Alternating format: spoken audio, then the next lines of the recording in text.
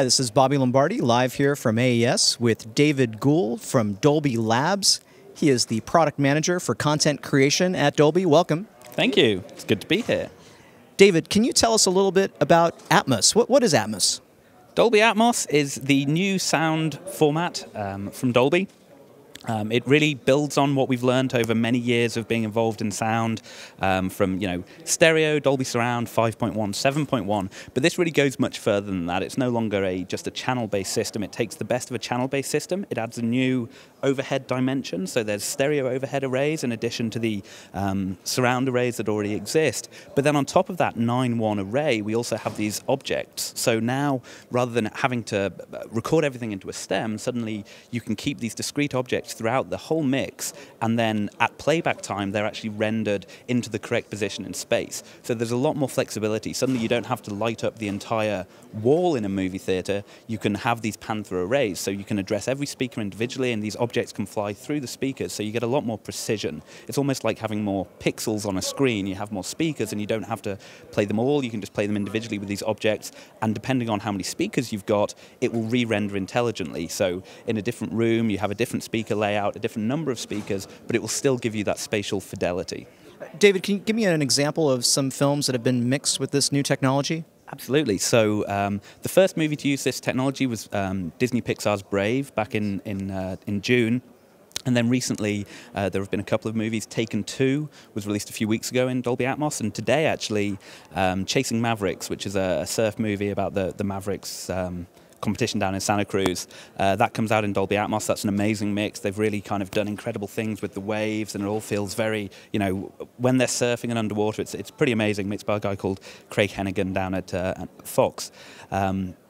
The Life of Pi, which comes out in a few weeks, is another Dolby Atmos title. That's a pretty epic Ang Lee movie based on the novel, which is going to be very impressive, and Rise of the Guardians as well, a DreamWorks movie. And then the big news earlier this week we announced was The Hobbit, the first, An Unexpected Journey, is being released in Dolby Atmos, so that will be coming out in a few weeks, and the mix of that is starting very soon. So we've got quite a good pipeline of movies. A lot of studios are very interested, and content creators are really enjoying working in the format. It suddenly gives them a lot more flexibility. They've got this extra dimension to work with, and these objects really allow them to do things that they've never really been able to do in a mixed situation before.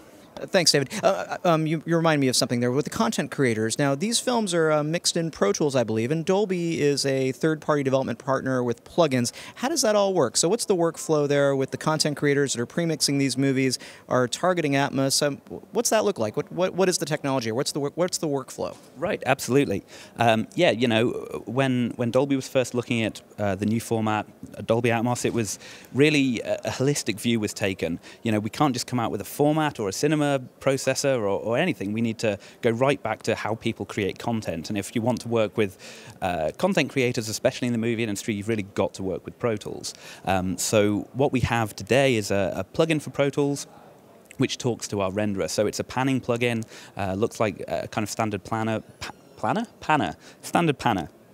But with a height control, and that's a plugin that then you take the discrete output that talks to our RMU, which is the rendering and mastering unit, and actually produces the metadata, which then positions the sound in space.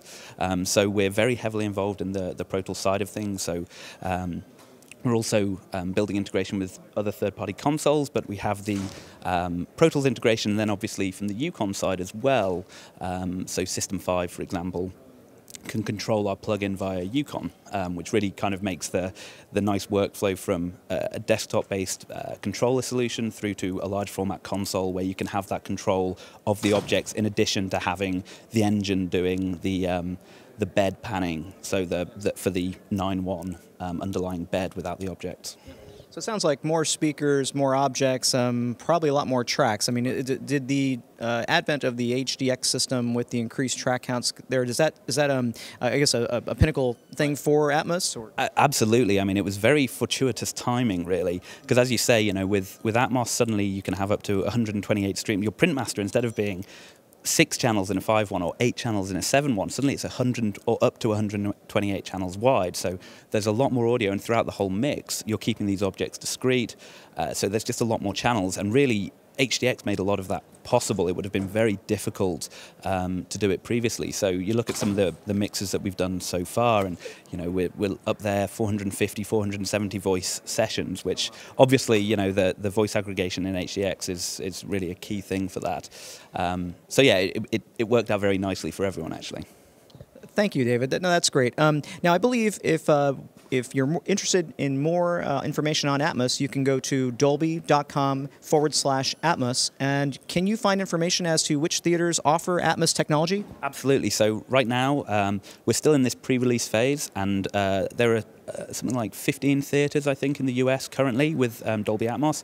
But the good news is, by the time Hobbit comes out at the end of the year, we're hoping to be up between 80 and 100 theatres. And if you go to dolby.com/Atmos, it will give you a list of Dolby Atmos equipped theatres. Well, that's great, David. David, thank you for taking the time. This is really exciting news. Thank you very much. Good to be here.